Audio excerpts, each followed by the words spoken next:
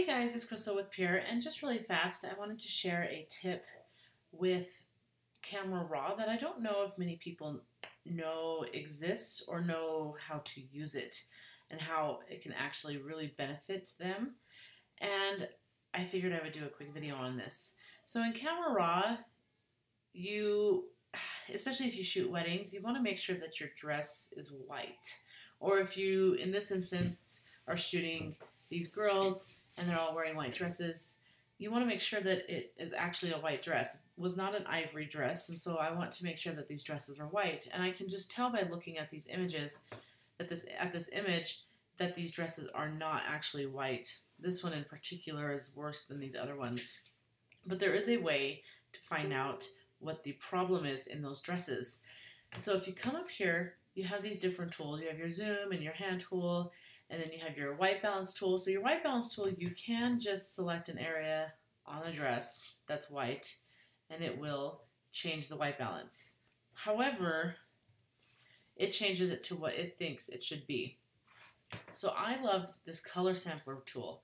It is one of my favorite tools in Photoshop, ACR, in Camera Raw that I don't know if many people know how to use.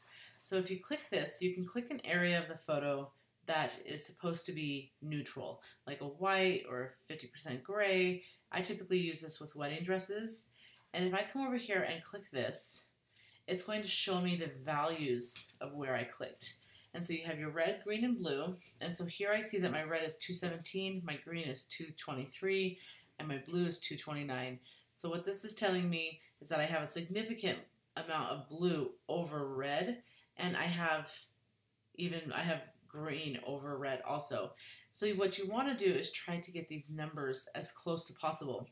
And the nice thing is I can also select multiple dresses. So I can select here and I can select here.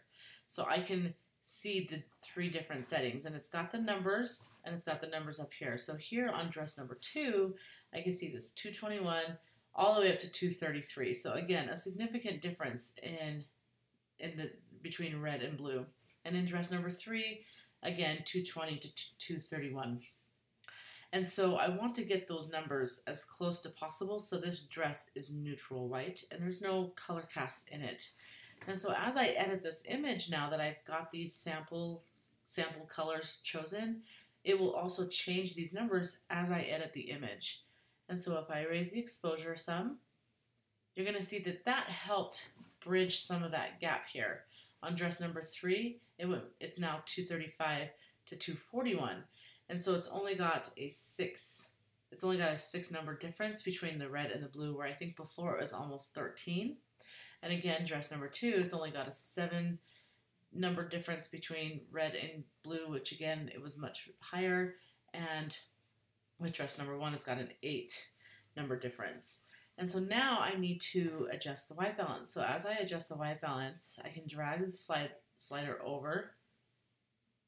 And now if I'm looking at dress number 3, which is this right here, we're at 238, 239, 238. And I may just add a little bit more magenta, maybe to like a 6 or so, to 8. And look at dress number 3 now. It's 238, 239, 239. That's perfect. Dress number 2, 239, 240, 240. Perfect. Dress number 1, 236, 237, 237. And let me just show you the before and after. Come on up. Here's what we started with, and here's what we ended with. And look at the white balance on those dresses. Look at this dress in particular, over here to over here. There's not that color cast, and this also tells me that these dresses are not blown. There is still detail in these dresses. The number's not 255 or higher. And the colors, there's no color cast in those dresses. The dresses are pure white as they were when I saw them in person. And so again, now I can clear the samples and everything's done. I don't have to look at those numbers forever. And I feel like I now have a proper white balance for those dresses, and everything else in the photo I feel is proper.